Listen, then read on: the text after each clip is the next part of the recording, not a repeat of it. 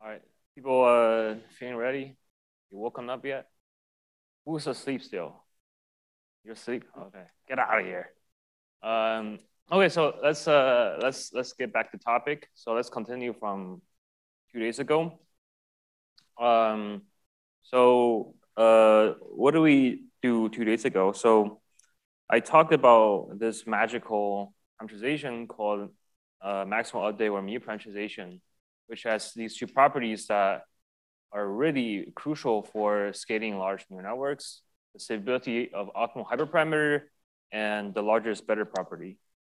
And on real models of a variety of scale and types, we see that, compared to manually tuning the model, the improvement due to mu transfer increases with the model size, and the cost of using mu transfer decreases to 0 with the model size. So essentially, it's a free lunch for large enough model. And then I talked a little bit about some of the intuition behind mu-p. So it gave you a very simple example using MLP. And then with that example in mind, I presented you this table that describes what mu-p actually is. But we can only really get so much intuition in a very short amount of time. So for the first part of this first lecture of today, I'll talk about how should we understand mu-p, like more thorough understanding of this parameterization. So the starting point will be that we should just, from first principles, consider what are the criteria or desiderata that would indicate a good parameterization, a good way of scaling your neural network. So here's 3 things I wrote down. I mean, you can write down other version of this, but more or less, the following 3 items are things that we would want. So the first item is that at any time during initialization or training, the activation or pre-activation vector should have constant size coordinates. Here I wrote theta 1, or theta 1 here. That means constant size as the width of the network becomes large. Okay, so all of the big O or big data will indicate some scaling with the width or N of the network. Okay, so please remember this notation from now on. Okay, so all the activation, pre-activation should have constant size coordinates. This is very natural for various reasons. For example, when you have nonlinear functions, like you expect the input to the nonlinear function to be, in a constant range, right? So for example, for hyperbolic tangent, the effective range of hyperbolic tangent is a constant interval around 0. If your network is, if the input to the hyperbolic tangent is growing to infinity, then it's just like a step function. If the input to hyperbolic tangent is concentrated around 0, then it's just a linear function, right? So the effective range of the nonlinear function is always a constant interval that's not shrinking or exploding with the width of the model. So the pre-activation being constant size is very natural, and as a result, the activation should also be constant size. Okay, so this is number 1. Number 2, the neural network output should be O1. So it should be, it should not blow up to infinity, but it could be 0. 0 just means that the network is not certain, which is totally fine. But in contrast to the activations cannot be 0, because if the activation is 0, then you essentially get no gradients. You have no representation. So this is the contrast between the output and the embedded embeddings of the inputs, which are the activation, pre-activation vectors. Okay, so these are fairly natural assumptions. And then finally, you want to train as much as possible, learn as much as possible from data. So you want all the parameters to be updated as much as possible without leading to divergence. Again, as much as possible is in terms of scaling in width. Okay, so when there can be more discussion if we're going to talk about how long should we train. That's a separate question. Here we fix everything: training time, data size, whatever. Only consider the scaling with the model. Okay, so these are the 3 desiderata or criteria that I consider to pin down what is a good parameterization. Okay, any questions so far? I mean, anybody objects to these three criteria? Anybody think we need to have some more other criteria? Yes. What? Oh, so you'll see you will fall out of this. Okay, so let's see what this gives us. Okay, so it turns out, and this is a claim that I'll justify later, but let me just describe the claim first. The claim is that there's a unique parameterization, which we call maximum other parameterization, which is what you saw already in the last lecture, satisfying the Devavrat. And it's given by any of the four equivalent conditions. Okay, so the most key thing I'm going to focus on here is actually this set of conditions on the operator norm, which is not the perspective we took last time. So what does this table say? So on the rows, we have W0 and delta W. So W0 just means the initial weight, okay? And then delta W means the total update to the weight due to HED or any other learning algorithm. And so that like W, the weight at any given time is W0 plus delta W. Okay, so that's the decomposition. And so these are the rows, and then the columns are the parts of the neural network. Okay, so the input weights, the hidden weights, and the output weights. Just think in your head, just think a multi-layer perceptron, right? So you have an input layer going from like, say 10 dimension to a very large dimension, and then hidden layers goes from like, a very large dimension to very large dimension, and then output layer goes from very large dimension to 10 dimension. Okay. Okay, so the claim is that like the initial weights and the updates of the weights for the different parts of the network should scale like so in terms of the width of the model, the width n. Okay. So I'm not gonna talk about the details of the entries right now. We'll get to it in a second. But for now, because there's a lot of information in this table, I want you to focus on the pink parts. So that's what we'll focus most of our attention on to give you intuition. So what you want to see here is that for the middle parts of the network, the bulk of the network for a deep neural network, the hidden weights, you want both the initial and the updates of the weights to be constant in operator norm, right? As width becomes large. So this will be like probably the most important take-home message today in this first lecture. So if you forget everything else in this lecture, you go to sleep, I still want you to wake up thinking that the operating norm should be 1 for both initialization and the update for the hidden weights. Okay, so that's you gotta, even if you die, you gotta remember this. Okay, so now, but I said, right, I said 4 equivalent conditions. So there are 3 other things that are equivalent to this. So you can equivalently describe the correct scaling. Instead of operator norm, you can describe it in Frobenius norm. So you get this table instead. Okay, so if you look at the pink columns, you see that the difference of scaling, if you look at Frobenius norm instead of operator norm, is that for the initialization is square root of n instead of 1. But for the updates, it's the same. Okay. Again, I'll explain the reason for why this should be the right thing to do. But let's move on and describe the rest of this key claim. So we can also describe the size of your initialization and the updates in terms of the entry size. So like, if, right, so in the middle layers, the hidden weights, there are n squared entries in both W0 and delta W. So how large should they be typically? And you'll get this kind of answer. Again, I'm not going to explain the reason behind this now, but I'll do it in a second. And then finally, you can describe it in terms of hyperparameters, which are what you actually control when you do training of neural networks. So the hyperparameters are the standard deviation of the initialization sampling and the learning rate for the parameters, right? So here, yeah, the interesting thing is, well, I want you to focus on the output layer. So if you recall from the last time, this is indeed exactly what we focus on in our MLP example, where we discovered that the right thing to do, or at least the more correct thing to do compared to standard parameterization, is to scale standard deviation learning rate like 1/n for the output layer. Okay. Okay, so this is the key claim. The key claim is that if you stare at these conditions, then the only thing that will satisfy them will be this parameterization that will simultaneously satisfy these 4 equivalent conditions. Okay. Okay. So why is this?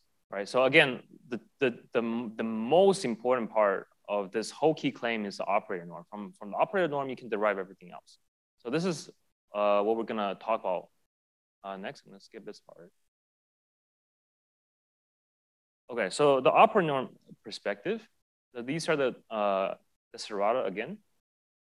Okay, so the key insight here is that if you want number 3 to be true, all parameters should be updated as much as possible without leading to divergence. Then for all reasonable data sets during training, any incoming activation X will correlate with W0 and delta W as much as possible in terms of scaling with width. Okay, so again, this is nothing here is precise. I just want to pique your intuition. But if you're updating things as much as possible, you're essentially saying all the weights should learn about the other weights as much as possible. So the incoming activation should know as much as about the weights as possible. The weights should know as much as about the activation as possible.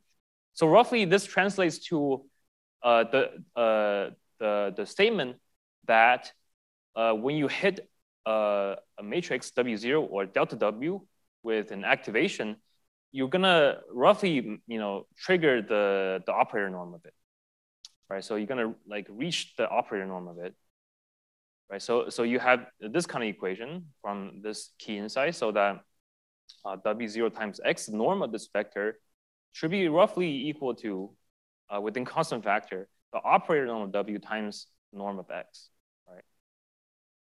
So if you recall, what the definition of operator norm is, it just says that like the left side is less than or equal to the right side. So the key insight here is that it's not less equal to, it's like equal to up to constants. And likewise, this is the same thing for delta W. Okay, so this is the key insight here. Right, so if you train the network as much as possible, then like all the weights should be strongly correlated, and you would hit this operator norm limit when you do matrix multiplication. Okay, so with this in mind, you can see why in the middle, the operator norm should be 1s, right? So if you have if you want, if you want the pre-activation and activation vectors to have constant size coordinates, they're n coordinates, right? So it's roughly translated to like square root of n norm. Then in the hidden layers, it maps a n-dimensional vector to an n-dimensional vector. So the norms should be preserved, right? The norms should be both square root of n on the input and output side. So this implies that the operator norm of the hidden weights for both initialization and the update should be constant size, which is why there's 1 here. Okay. So hopefully this makes sense. And then the rest of it, the square root of n on the input and 1 over square root of n on the output is purely because of dimensionality changes. It's purely because the input layer maps something from 10 dimension to like something humongous, like n dimension. So you need to compensate for the changing dimension. So that's why there's a square root of n here. And likewise, the upper layer is the reverse. He maps a very large dimension to a very small dimension. So you compensate that by having 1 over square root of n there. Okay, so, but essentially the gist of the story is that you're training networks to as much as possible. So everything will correlate very strongly. And so you will hit that operator norm upper bound when you do a matrix multiplication, which will imply all of this once you account for the dimensionality changes between input and output of each layer. Okay, so this is, again, the most important slide in this lecture. So let me pause here and let me know if anybody's confused or have any questions. Again, nothing here is like super precise, but hopefully like this short slide without too much math will give you 70% intuition.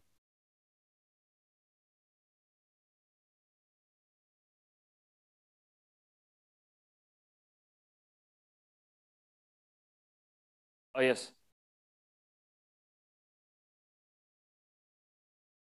Hello. Yeah. So if we are bounding these spectral norms of the weight matrix, so won't it affect in the learning process? Because we are somehow saying we are kind of restricting the weight matrix, right? So still would it be able to represent, or like neural network could represent every function, right? So it's a universal approximator, right? So by these bounds, so will it still hold? I mean, will it? Yeah. So in fact, this is the opposite of restricting the network. This is saying like let you know my little neural network. You should go fulfill your dreams, whatever your dreams are. Like this is saying that you should not trap the weights near the initialization of the network. Right. This is saying that like so consider the opposite case where you're literally at initialization. Okay, so look then if you look at the first first line, for example, for the output of the network, where like you're going from a very large dimension to a very small dimension, then this will not be true, just because like x is independent from w zero, so that like you actually don't hit this. And so if you update the network very, very slowly near the initialization, you're not going to hit this bound. So this is the opposite of saying like, you know, you will not be able to express anything. This is saying that you should train however you want so that you can express anything you want.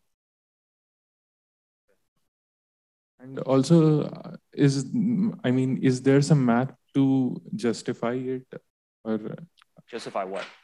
Justify that this should imply, I mean, the operator norm should be 1, or like, are there mathematics behind it which justifies this?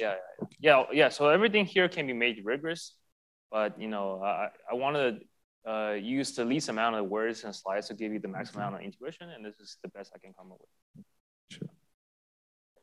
Okay. Anything else? Okay. So good. So please remember this. And then if you recall, I said there are 4 tables that are equivalent to each other. So there's one in coordinate size, for example.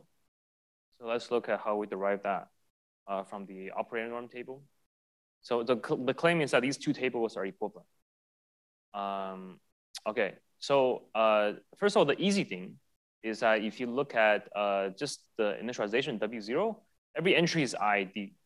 So so there's nothing, you know, like complicated about this. Everything is well known from random matrix theory. If you don't know random matrix theory, don't worry about it. But you can just look up, like there's books or Wikipedia pages where you can look up the translation between entry size and the operator norm. So nothing complicated here for me to say. Again, you can just look it up. The more non-trivial thing is how do you translate the operator norm to coordinate size for the delta W, the update size. Okay, so to demonstrate the logic here, let's consider a very simplified case. So if you recall in gradient descent, delta W is always the sum of outer products. So this is just chain rule and product rule. So delta W is sum of gradients, and the gradients is an outer product between the activation going into the weight and the gradient coming back to the weight. Okay, so it's outer product between 2 vectors. So let's just suppose for simplicity that delta W is literally one outer product between 2 vectors U and V. Okay.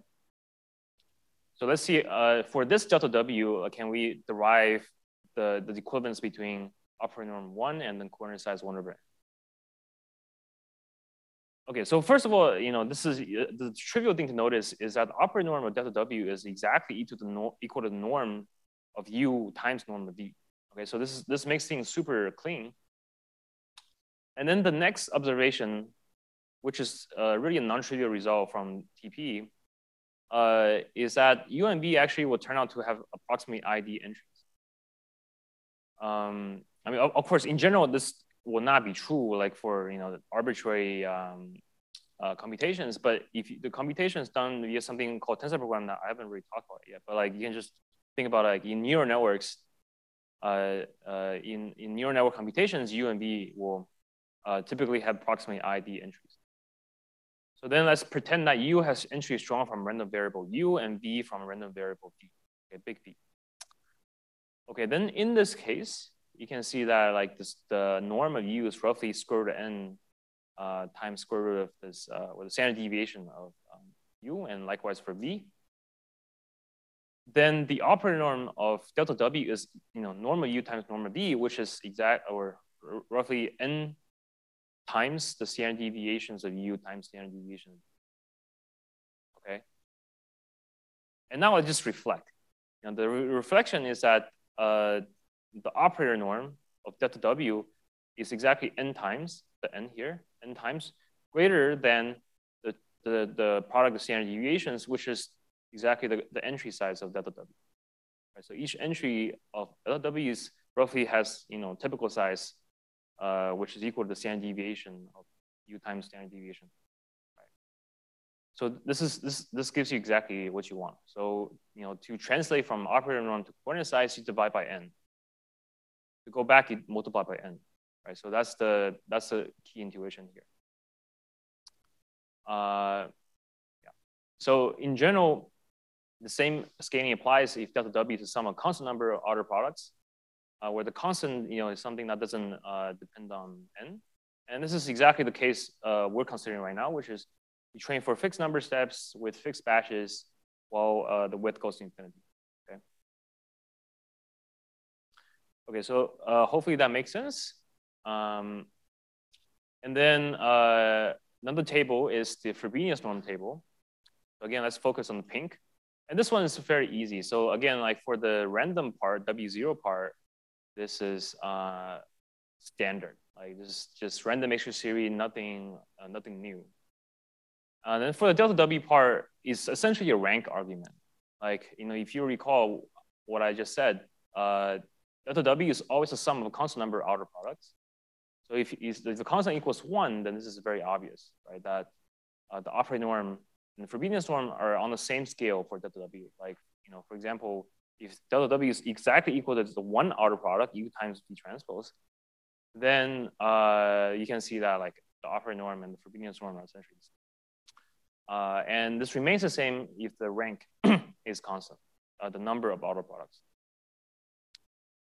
Okay, and then finally you have, you can derive the hyperparameters from the entry sizes. This is a little bit more involved calculation, but it's fairly straightforward once you get down to write it down on paper. So I'm gonna skip over this one. And here's the key claim again, okay? That the unique parameterization that satisfies any of the 4 equivalent conditions is mu p. And I mean, it is the same mu p that we talked about in the previous lecture, because this table is exactly the same as the table from previous. Okay. Okay, so let me pause here before I move on. Any questions?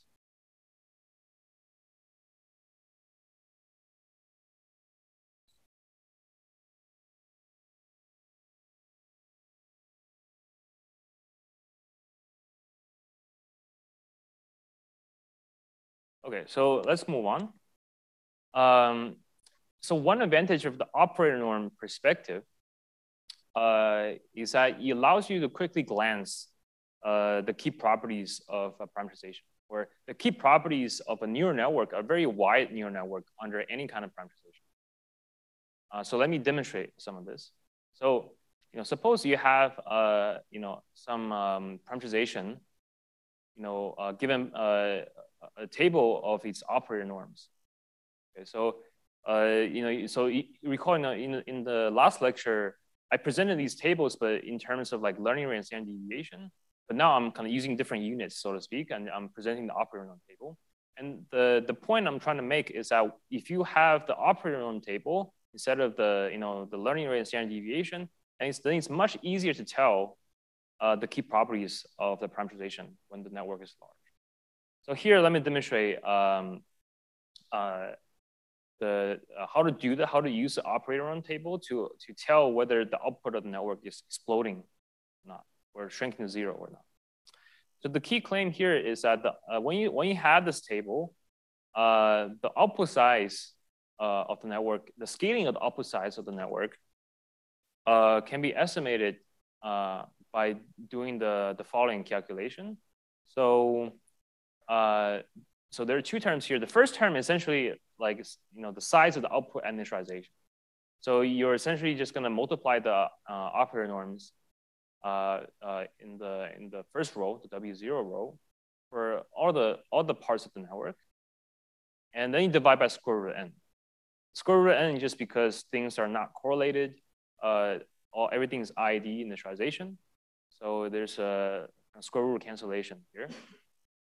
Okay, so so this is the first part, and then the second part of this expression essentially calculates the size of the output change due to training. When you train the network, the output will change because the function learns something. So what's the size of this change? Well, this says you should sum up over all other paths of this table. So a path is just you go from left to right, but at any given step you pick between W0 and delta W, and yeah, and you multiply the entries in the path, and then you sum up all paths other than this top level path that goes through W0. Okay, so that's the formula. It's the output initialization plus the output change due to training, and so these are examples of patterns in this latter part. So in this particular example, we can see that in the first term, if you take the product of the top level entries, it's just 1. And then this 1 over square root n here, so this is in total 1 over square root n. And then in the second part, you can see that all other paths give you 1. So so this is a sum over a constant number term. So in total, this is like constant plus something shrinking to 0. So the whole thing is constant size. Okay, so this means that the output of the network does not explode to infinity nor shrink to 0. Okay, and if you recall, this is roughly the calculation we did last time with an MLP, with calculations with the standard deviation and learning rate. But now with the operator norm table, is like a very simple arithmetic of whether the size of the output will blow up. So this is perfect. Okay, so now let's look at a counterexample. Let's look at the standard parameterization, which is kind of the bad guy from the last time. I did the calculation for you. This is the operator norm table for standard parameterization. It looks like this. So you can see in general, like things are larger. If you look at the right side, the entries are larger than UP except for the input layer. And let's look at the example of a 3-layer neural network. Okay, so there are literally 3 sets of weights. And then if you do this calculation, first you see that at initialization, the output is fine. Right? Square root times 1 times 1, and then you divide by square root of n. So output initialization is constant size. Right? Now let's look at the second term. The second term says, let's look at all the other paths in this table and then take the product and then sum it up. But you can see that this path is the maximizing path, and this will give you, n to the 3 halves. And then there's some lower order terms from the other paths. So this implies that the network will actually blow up. Okay, so which is the conclusion from the last time. Again, so you can see that with this table, this operator norm information, things are much, much simpler. Fatality. Yeah, if you play Mortal Kombat. So this is a real phenomenon. Like this is not just like a toy example. So this is on a real transformer like GPT-2, GPT-3 style network. You can measure the blow up of the output of the network, which is also called logit here. And the x-axis here is the width of the network. So as you see, like as the width of the network becomes large, the output network will blow up. So things are unstable. Whereas the bottom is mu p. The top is SP and the bottom is mu p, and you can see that things are all very stable. Okay. So you can fix the learning rate by lowering it to 1 over n, then the output will not blow up. And then if you know about NTK, like the NTK is essentially almost the same as standard parameterization with 1 over n learning rate. And if you do this, the same calculation, you see the output size will not blow up. Okay, so now the other key thing, key property of the parameterization that you can glance very quickly from the table is feature learning. So this is what Linnaeus mentioned earlier. That falls out of the desiderata. But essentially, like you can measure how much feature learning happens by looking at how much the feature kernel changes. The feature kernel is just the gram matrix of the embedding, the final layer embedding of the inputs. So if you have a, 10 inputs, then the feature kernel is a 10 by 10 matrix. Okay, so the formula is almost similar to the previously, except that now you're only considering paths from the input to the last hidden layer. So for example, this is a path, and then you're taking product, and then you divide by square root of n. So here, the square root, dividing by square root of n is a different dividing by square root of n for the previous version in initialization. This is because of changing dimension, because you're starting from a constant dimension vector, and then you're ending up in the n-dimensional vector. So you need to account for the changing dimension. But otherwise, it's very similar. You look at all paths from input to last hidden, you take product and you take a sum. So in μp here, for example, you can look at all the paths, and all of them will give you square root of n when you take product. So when you divide by square root of n, you get theta 1. So this means that there's a constant amount of feature evolution, which is great. It doesn't explode to infinity, so like things will blow up, and it doesn't shrink to 0, so you're actually learning features. Yeah, perfect. And now let's look at the bad guy again. So the standard parameterization with 1 over n learning rate. So this is 1 over n learning rate. If you recall earlier, I skipped. This makes the output constant size. So the network will actually not blow up. And if you do the calculation here, you see that like the dominating path from input to the last hidden is something like this. So this will give you 1, and every other path will give you no more than that. So 1 and then times 1 over square root n will give you 1 over square root n. So this means that the entries of the feature kernel will change on the order of 1 over square root n. Another way of thinking about it is that the embeddings, the entries, each entry of the activation vector will change only by something like 1 over square root n compared to order 1 where it is initialization. Okay, so essentially the features are not moving. You're not learning any good representation of the world data. So this is a very bad thing. So epic fail. Same thing for NTP. You can do the same calculation. Okay, so that's all I'll say about the operating room table and whatever, like deriving μp. Does that all make sense? Anybody has any questions?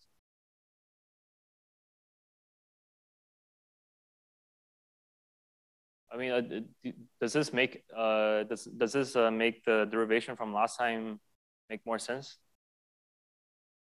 Like who says this makes less sense than the last time? Anybody?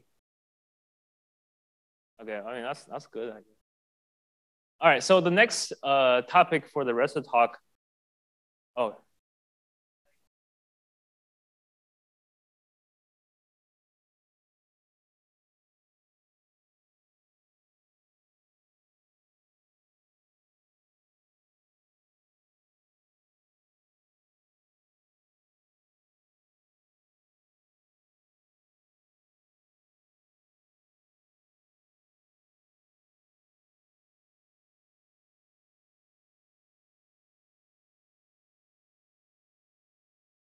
Yes.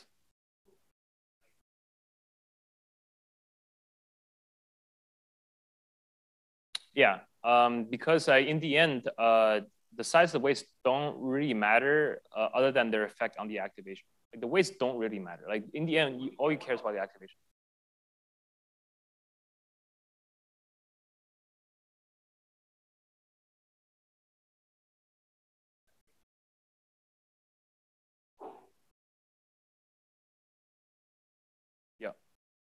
That's right.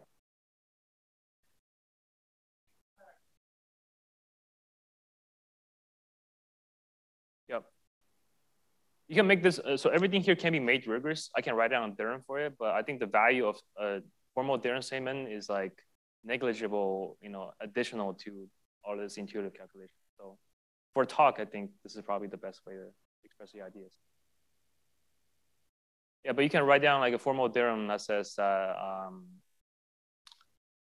like, I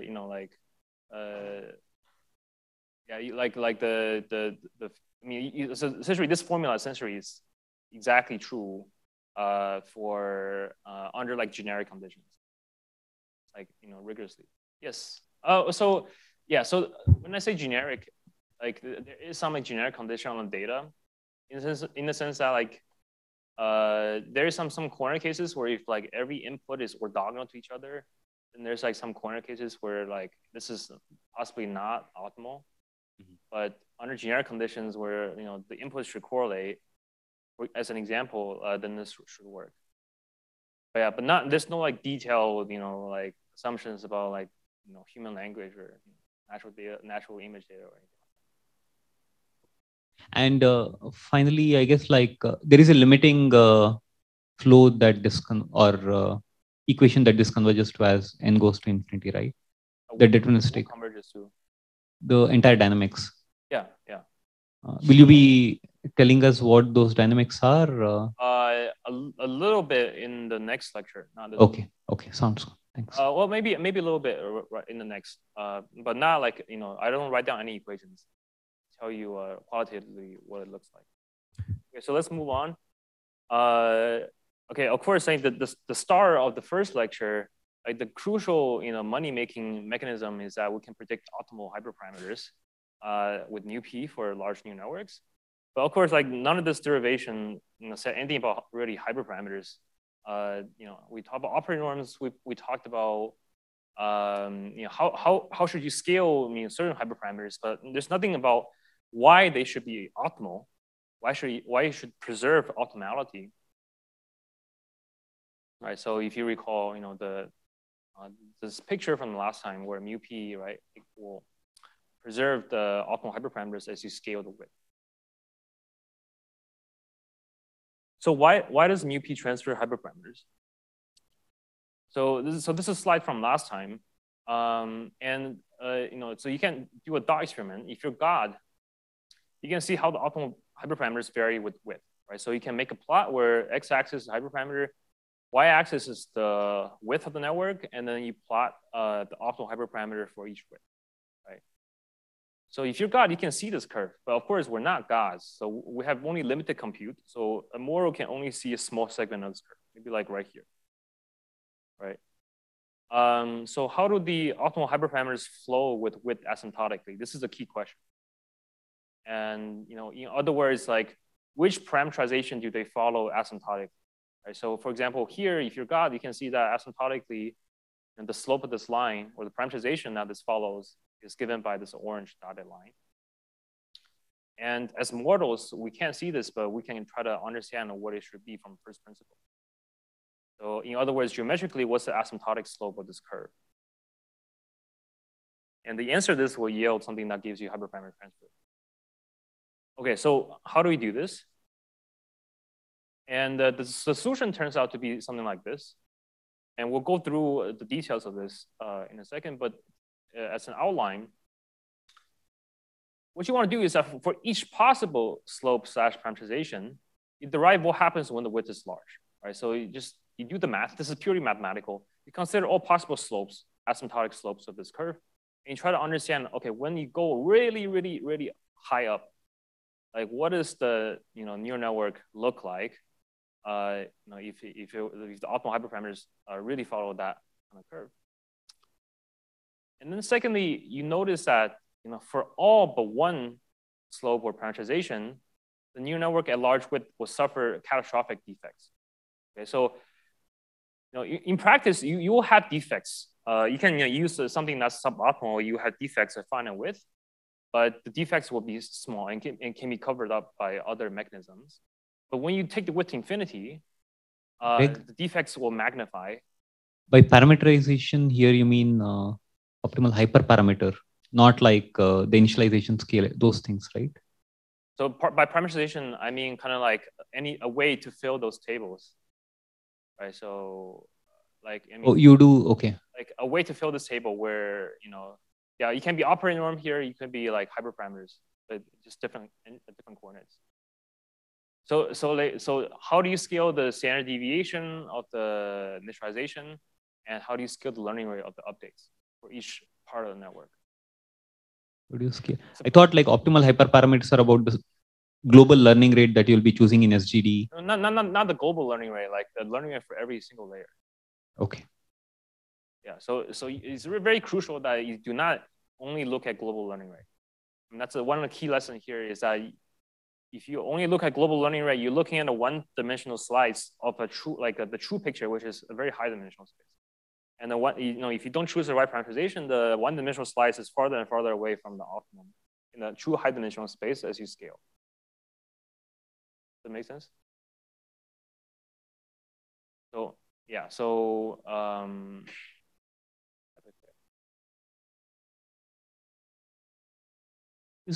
aren't you saying that mu parameterization is optimal because it gives feature learning? It is optimal, but I'm not saying that yet. I'm telling you how to derive this fact. Okay. So far you have only said that mu parameterization allows for feature learning. Yeah. And now you want to prove that. Exactly. So that's all I said so far. And now I'm asking, why should that imply that mu p is optimal? And I'm going through the logical steps that will tell you that. Okay. Great. So again, so to see this, as a mathematician, what you would do is the following. So for each possible, possibility of the asymptotic parameterization, you derive what happens when the width is large. And then you notice that for all but one slope of parameterization, the neural network at large width suffers from catastrophic defects. And we'll look at what the defects are in a second. And this unique exception is mu p. So this tells you that if anything can do it, it has to be mu p. Okay. And this is the essence of this thing I mentioned last time, the optimal scaling thesis. I mean, it says that if you want a parameterization that gives you hyperparameter stability and larger is better property, then you must correspond, when you take the width or whatever the size parameter to infinity, it must correspond to an optimal limit. Like the limit must not have defects in some sense. And again, you have something empirical here, you have something theoretical here, and this is a very interesting and precious thesis that channels theoretical advances, mathematical advances directly to empirical advances. Okay, so now let's look at this. If you recall, right, I said for each possible slope parameterization, we'll get derive what happens when the width is large. So that's what we're gonna do next. Yes.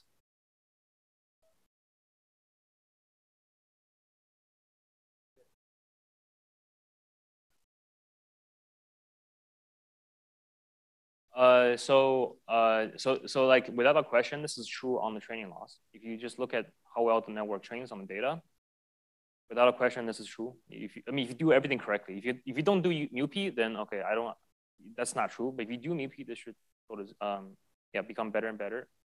And then if you want to look at the test loss, then there's a question of do you have enough training data? Do you overfit or whatever? But if you take care of the overfitting issue, then the test loss you should also decrease continuously with the increasing size. Okay. Yeah. Sounds good.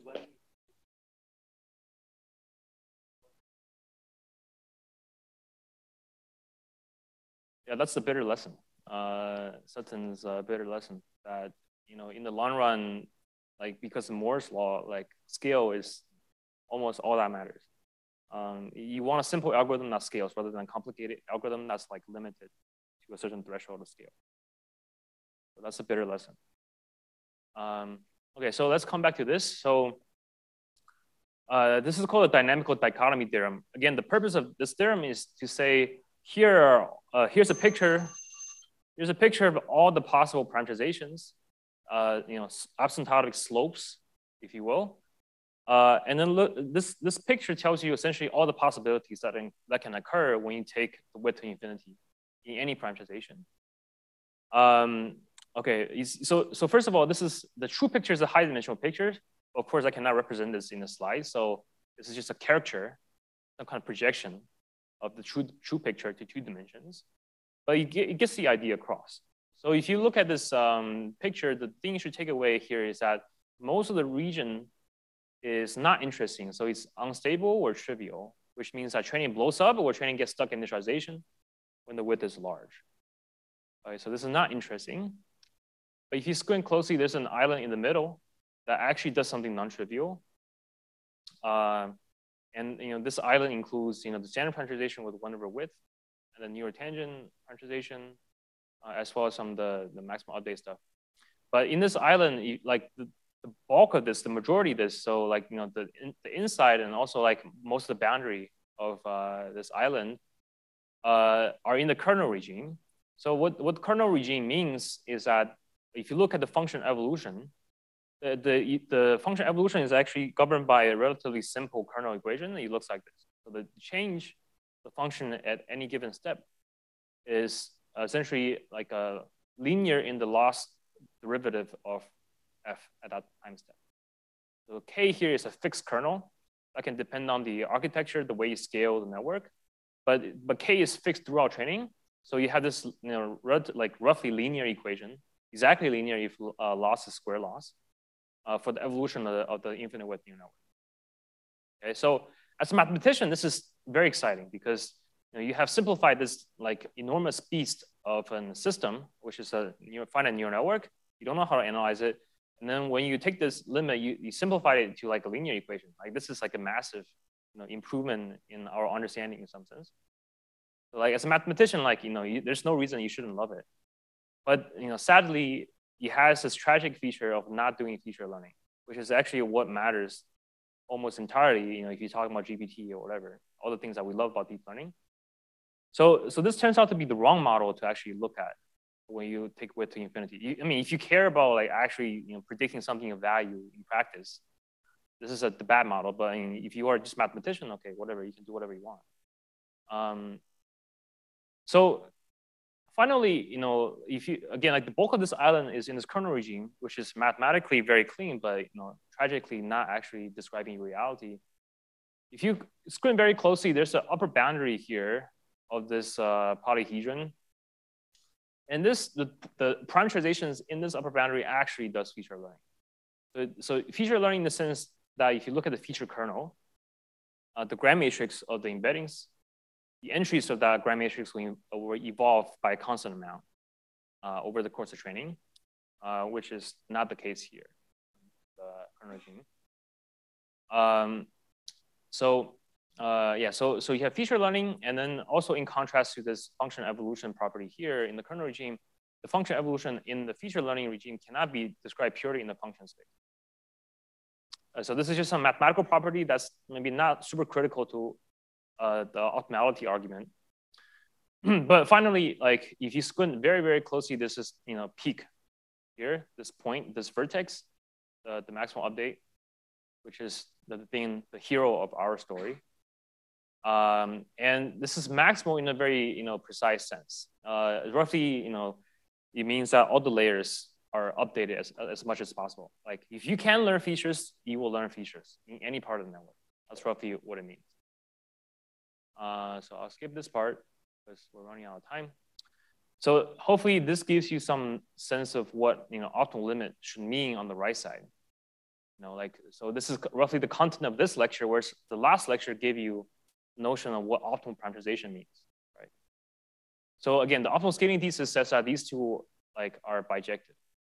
And so if you want to train the best model by using the best parameterization, then as a mathematician, you have a lot of opportunity to make progress on this problem by doing purely mathematics.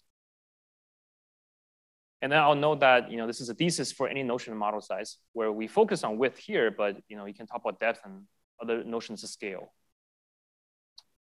Okay, so this is almost the end of this lecture. So let me pause and reflect before we continue to the next lecture after. So stepping back, right? Like in physics, there are 4 well-known forces that we understand comprise our universe today. There's gravity, electromagnetism, weak nuclear force, strong nuclear force. I mean, I think everybody has heard at least the first 2, but the latter 2 maybe not so much unless you're a physicist. But these are, what we understand so far about our universe. And there are 2 incredibly successful theories that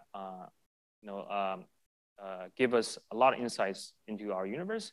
So there's a standard model which governs, like really small, high energy particles. And then there's relativity, which governs how like enormous objects at very far distances interact, like planets and galaxies. Of course, you must have heard of the theory of everything that Einstein was looking for, but it was elusive to him, and still elusive to all of us.